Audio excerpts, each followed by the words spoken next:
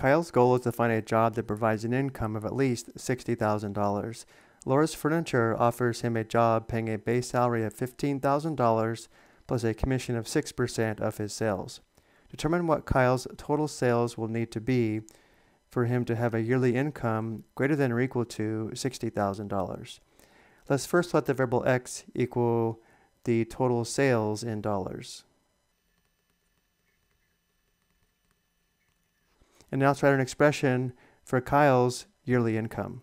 He gets a base salary of $15,000 a year, which gives us $15,000. And then plus, he earns a 6% commission of his sales, which in our case is 6% of x. To find the percent of a number, we convert the percent to a decimal and multiply. 6% is equal to 0.06. 0.06 times x is equal to 0.06x. And therefore the expression for Kyle's annual income is $15,000 plus 0.06x.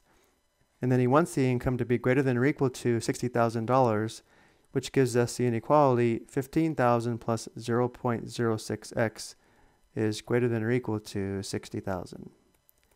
I now need to solve for x.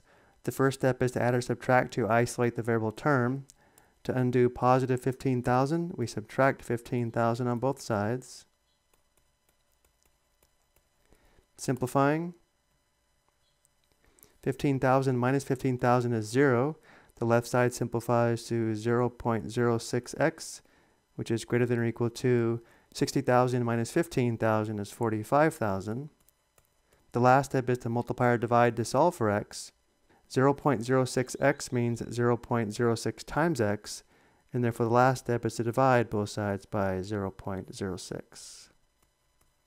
Simplifying, 0.06 divided by itself simplifies to 1. 1 times x is x. X must be greater than or equal to the quotient on the right. Let's determine this quotient on the calculator. And notice how the quotient is 750,000.